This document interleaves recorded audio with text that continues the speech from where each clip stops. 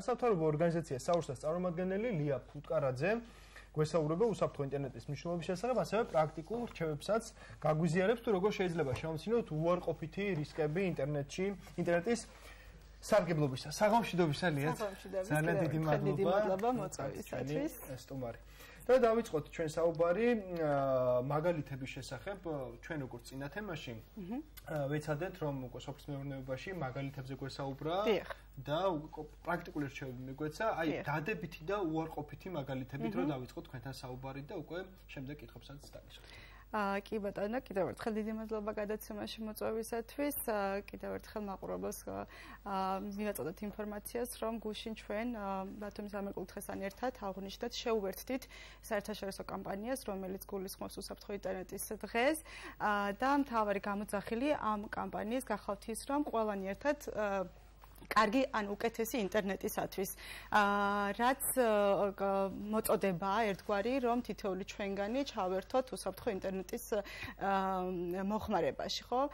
და ჩვენი მიზნობრივი ჯგუფი გახდათ მშობლები, ვინაიდან რადგანაც საქართველოში გაცილებით ანუ ყველაზე მეტად გამოიყენება ის სოციალური ქსელები, რომლებიც როგორიც არის Facebook-ი, ახალგაზრდების მიერ და მათ შორის არა მარტო ასე ვთქვათ, საბაზრო და საშუალო სკოლის ასაკის მოსწავლეებში, არამედ უკვე დაწყებითი სკოლის მოსწავლეებიც კი აქტიური მომხმარებლები ხდებიან Facebook სამყაროს.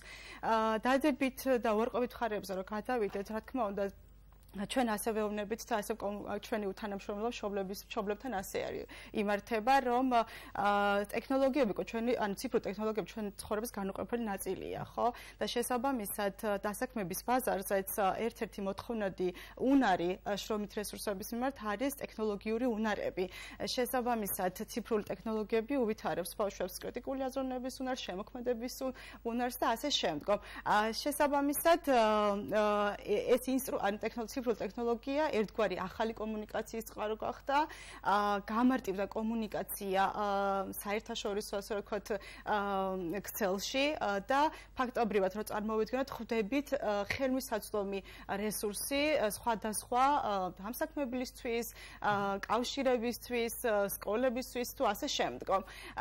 დადებითი ძალიან ბევრი შეიძლება ვისაუბროთ და ასევე უარყოფითი, ხო? და რაც მნიშვნელოვანია რომ გავითვალისწინოთ ის რომ მშობლების ძირითადი საზრუნავი მაინც გახლავთ რა, როგორ შეიძლება ჩემმა შვილმა გამოიყენოს ინტერნეტი ისე რომ არ გახდეს არ დადგეს ანუ ფსიქიკური ზიანი, არ მიეყენოს ფსიქიკური არ მიედგეს ფსიქიკური ზიანი, ხო? შესაბამისად დღეს უკვე უნდა ვსაუბრობდეთ პრევენციაზე. თუ რა გავაკეთო მე მშობელმა იმისათვის, რომ უსაფრთხო ინტერნეტი გამოვიყენოს. პრევენციაზე მოდით დავაყენოთ საკითხი საფრთხეების შესახებ, მარიამ, შენ გინდოდა თქვა? აი უფრო დეტალურად უარყოფითი მხარეები რა. უარყოფითი მხარე, კი ბატონო, უარყოფითი მხარეები არის ის, რომ დღეს უკვე აი გუშინ შეხვედრაზეც კარგად გამოიკვეთა უკვე პრაქტიკული მაგალითები, რომ როგორ შეიძლება მოსწავლე გახდეს ჩაგვრის ეგრეთ წოდებული ბულინგის მსხვერპლი, როგორ შეიძლება გამოიყენოს ჩემი პირადი ინფორმაცია, პერსონალური ინფორმაცია არამიზნობრივად ნებისმიერმა ადამიანმა, დაინტერესებულ პირმა, რომელსაც ზიანი უნდა რომ მომაყენოს. უარყოფითი მხარე შეიძლება იყოს, რომ ინტელექტუალური საკუთრების ასე რომ ვთქვათ, მითვისება და ასე შემდგომ. და მარტივად, ანუ ალბათ ყველაზე მეტად დიდი უარყოფითი მხარე მაინც და მაინც არის ეს ჩვენი პირადი სივრცის ასე ვთქვათ დარღვევა, ხო? და კიბერბულინგი ეს უკვე ამაზე უკვე საქართველოში მასშტაბურად განიხილება სხვადასხვა ტიპის ასე ვთქვათ მაგალითები გვაქვს თუ როგორ თვითმკვლელობის მაგალითებიც ყოფილა, როდესაც ბავშვებში უკვე სხვადასხვა პროგრამებით მანიპულირებენ და მათ ფსიქიკაზე მოქმედებენ იმისათვის, რომ სწორედ ეს ანუ კატასტროფული შედეგები გქონდეს და ამავდროულად ძალიან მიხარია რომ ამ თემაზე უკვე საუბრობთ და უკვე საუბრობთ რეგიონში, იმიტომ რომ ფაქტობრივად რეგიონი პირველად შეუერთდა ამ კამპანიას და გვინდა რომ მაქსიმალურად მეტი მშობელი ჩაერთოს მსგავს აქტივობებში, რათა კარგად დავინახოთ რომ რა შეიძლება გავაკეთოთ იმისთვის, რომ უსაფრთხო გახდეს ეს პროცესი და ჩვენ ასე გვჩვევია ხო მშობლებს, აი ვინ მოიგონა ეს ინტერნეტი ან ვინც ეს აი ასე თუ წავალთ, რა თქმა უნდა, შედეგი არ გვექნება. ამიტომაც ჩვენ ვცდილობთ, რომ მივაწოდოთ ის ცოდნა, ის უნარები, როგორ შეიძლება საძიებო სისტემა უფრო უსაფრთხო გახადონ თავიანთი შვილებისათვის. ლია, თქვენ შეხვედრა გქონდათ მშობლებთან, საინტერესოა იმ მშობლების მხრიდან რა დამოკიდებულება გამოიკვეთა, გარდა იმისა, რომ ხედავენ მხოლოდ ინტერნეტის უარყოფით მხარეებს და ასევე საინტერესოა, რამდენად აქვთ ინფორმაცია იმის შესახებ, თუ როგორ შეიძლება დაიცვან ბავშვები ინტერნეტის კი ბატონო, ხო. კი ბატონო, ძალიან კარგი შეკითხვა. მშობლები, რომლებიც გვესწრებოდნენ გუშინ, პირიქით მათი იმიტომაც ესწრებოდნენ, რომ უნდათ რომ ესწავლათ, თუ როგორ შეიძლება დავიცვათ ჩემი შვილი საფრთხეებისგან, რომელიც ინტერნეტში ციფრულ ტექნოლოგიაში არსებობს. რა თქმა უნდა, ის რა ინფორმაცია მივაწოდეთ მათთვის ახალი იყო. ჩვენ შექმნით სპეციალურად ესეთი უსაფრთხო ინტერნეტის დღე მშობელთა ჯგუფი Facebook ვერტზე, ანუ ნებისმიერ მსურველს დაინტერესებულ მშობელს შეუძლია, რომ მოთხოვნა გამოგვიგზავნოს და გაწევრიანოს ამ ჯგუფში. იქ უკვე დეტალურად ვაწვდით ინფორმაციას, თუ როგორ შეიძლება საძიებო, აი როგორც Google ანგარიშის ქონის შემთხვევაში, ასევე YouTube-ის ანგარიშის ქონის შემთხვევაში, ელექტრონული პოსტის ანგარიშის შემთხვევაში, როგორ შეიძლება, რომ საძიებო სისტემა იყოს უსაფრთხო და როგორ დააწესოს მშობელმა კონტროლი ჩემი შვილის, ასე რომ ვთქვათ, ციფრულ ტექნოლოგიებში სხვადასხვა გვერდებზე გაწევრიანება იქნება თუ სხვადასხვა ტიპის აპლიკაციის მოხმარება იქნება.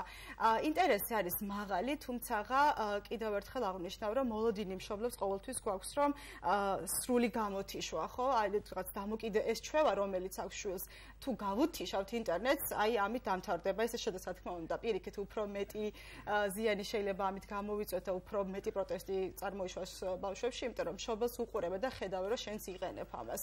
შესაბამისად, მაგალითი უნდა გავხდეთ მშობლებისთვის, რომ აი თქვათ რა იქნებოდა უკეთესი და როგორ იქნებოდა უკეთესი, რომ გამოვიყენოთ ეს ტექნოლოგიები. მე მინდა გკითხოთ, ჩვენ საუბრობთ პრობლემის შესახებ, კიბერბულინგი, ძალადობის შემცველი ვიდეოების გავრცელება, პირადი ცხოვრების ხელყოფა, ასე შემდეგ, ეს პრობლემა, რა თქმა უნდა, ბავშვების ასაკში არა მხოლოდ. საინტერესოა, რაღაც კონკრეტულ ხრიკებს თუ შევთავაზებთ ჩვენ მაყურებლებს, ვინც მშობლები ვიყურებენ, როგორ შეიძლება რომ დავიცვათ ჩვენი შვილები, რა საშუალებები თუ არსებობს რაიმე ტიპის აპლიკაციები, რომელიც ზღუდავს მსგავსი ტიპის ვიდეოებს, აი ესენი ამის შესახებ შევეჯამოთ. კი ბატონო, ესე იგი, თუ საუბრობთ Google ანგარიშზე, შეგვიძლია Google ანგარიშზე პარამეტრებში, ანუ preferences, ანუ ჩავწეროთ ფილტრაცია მივცეთ, ანუ ჩვენი საძიებო სისტემას.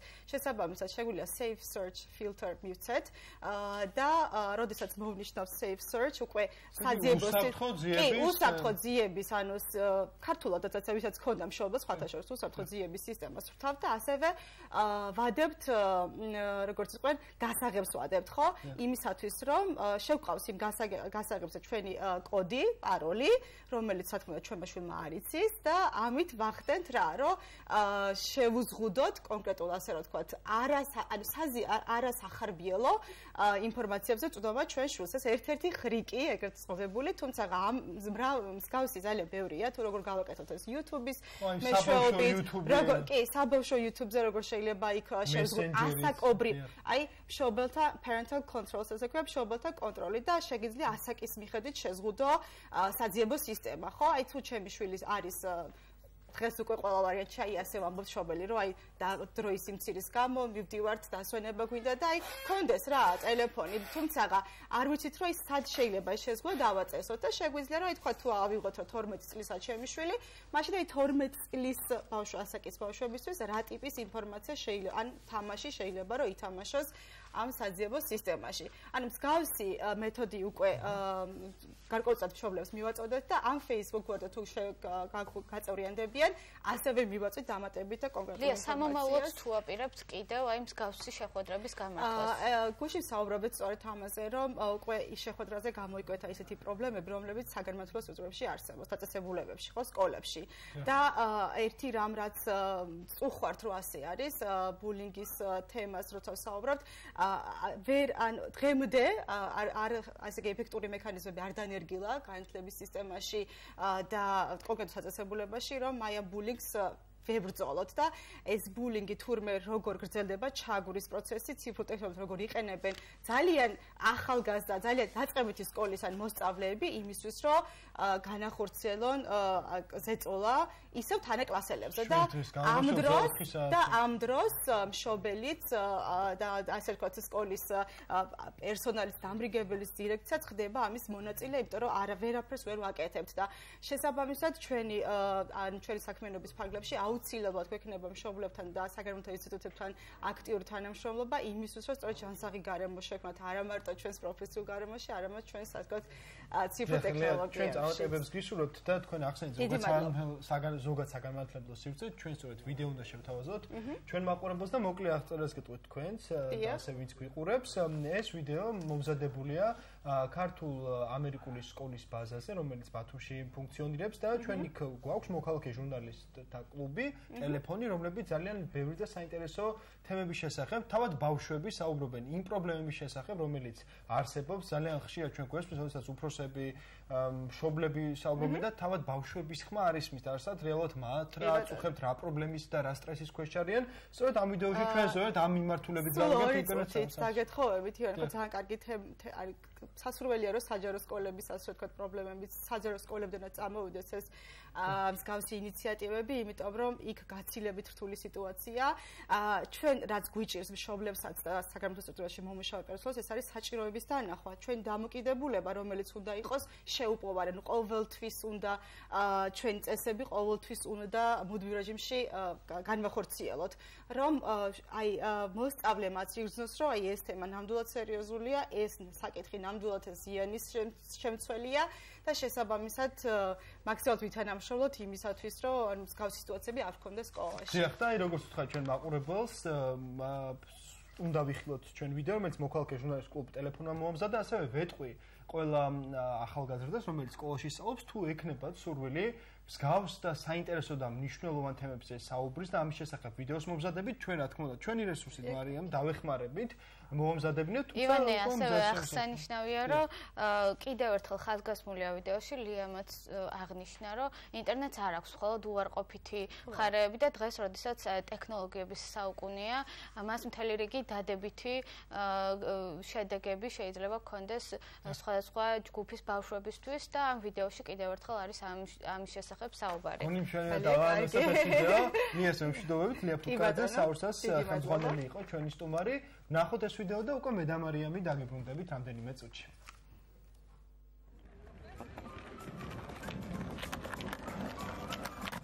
ეზოც რეალური თამაშიც და ნამდვილი ურთიერთობებიც ონლაინ სამყარომ ჩაანაცვლა.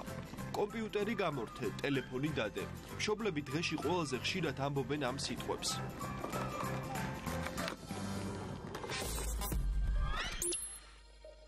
მიუხედავად იმისა, რომ Facebook-ზე დარეგისტრირება 13 წლამდე ბავშვებისთვის შეუძლებელია, პატარები გამოსავალს მარტივად პოულობენ. რეგისტრაციისას ყალბას აქვს უთითებენ და პირადი გვერდიც მზად არის. ერთმანეთის მიბაძვით ყოველდღიურად სოციალურ ქსელში უამრავი ბავშვი რეგისტრირდება.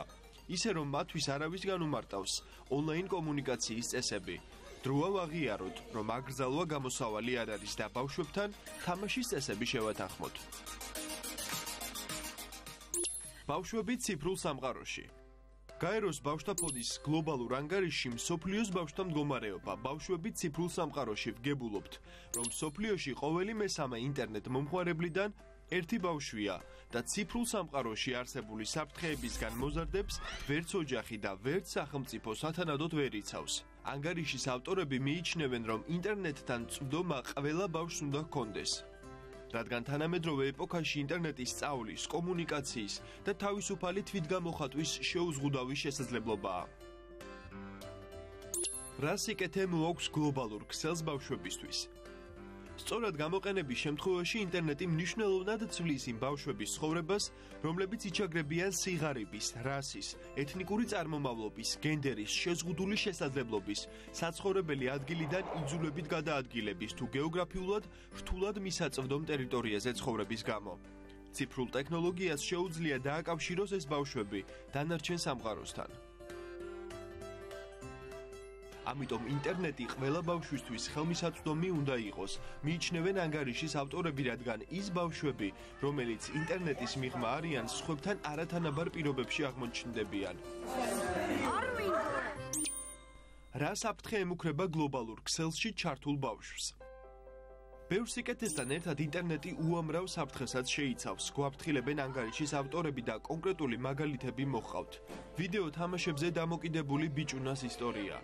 კიბერბულინგის მსხვერპლი მოზარდი, რომელმაც სუიციდით დაასრულა ცხოვრება. ეს რეალური მაგალითებია მთელი მსოფლიოდან, რომლებიც ამ ანგარიშში მრავლადაა. კიბერბულინგი ერთ-ერთი მთავარი საფრთხეა, რომელიც გლობალურ ქსელში ჩართულ ბავშვს ემუქრება. გარდა ამისა, ბავშვისთვის ინტერნეტში ხელმისაწვდომია არასასურველი და მისი ასაკისთვის შეუფერებელი შინაარსის მასალა, რაც აზიანებს მის ფსიქიკას. ეს მასალა შეიძლება შეიცავდეს ძალადობის შემცველ ვიდეოებსა და ფოტოებს, არასასურველ რეკლამას, რასისტულ, დისკრიმინაციულ გამონათქვამებსა და სიძულვილის ენის შემცველ ინფორმაციას, ვებგვერდებს, რომლებიც აქეზებს არაჯანსაღ ან საშიშ ქცევას, მაგალითად საკუთარი სხეულის დაზიანებას, თვითმკვლელობას ან ანორექსიას. რას აკეთებს ინტერნეტში ბავშვების უსაფრთხოებისთვის მსოფლიო? დიდ ბრიტანეთში თითქმის ყველა ოჯახში, სადაც არასრულწლოვანი ბავშვია, მშობლის მოთხოვნით, ინტერნეტის მიმწოდებელი კომპანია აყენებს სპეციალურ ფილტრს, რომელიც ინტერნეტში მოზარდისთვის საზიანო ყველა ონლაინ რესურსს ბლოკავს. ასეთივე ფილტრებით სარგებლობს ყველა ბრიტანული სკოლა. დაცული არასრულწლოვანთა მობილური ტელეფონებიც. როცა მშობელი არასრულწლოვანი შვილისთვის მობილურ ტელეფონს ყიდულობს, სიმბარათი ბავშვზე ფორმდება და მისი სრულწლოვანების მიღწევამდე ვერც ერთი ტელეფონი, სადაც სიმბარათი ჩაიდება, ბავშვებისთვის საზიანო და საფრთხის შემცველ რესურსზე წვდომას ვერ მიიღებს. საქართველოში მოქმედებს რეგლამენტი, რომელიც კომუნიკაციების სფეროში მომხმარებელთა უფლებებს და კანონიერ ინტერესებს იცავს. ამ რეგლამენტის მიხედვით ინტერნეტ მომსახურების მიმწოდებელი კომპანიები და ვებგვერდების მფლობელები ვალდებულები არიან მომხმარებელი მავნე ინფორმაციისგან დაიცვან. თუმცა რეალურ ცხოვრებაში ეს რეგულაცია თითქმის არ მოქმედებს. დღეს საქართველოში მცხოვრები ბავშვების უმრავლესობა, რომლებსაც ინტერნეტთან აქვთ ცდომა, სრულიად დაუცველნი არიან გლობალურ ქსელში. დროზე რამე ხარტი რამე ბიჭო. ჩამოაგდე ბიჭო.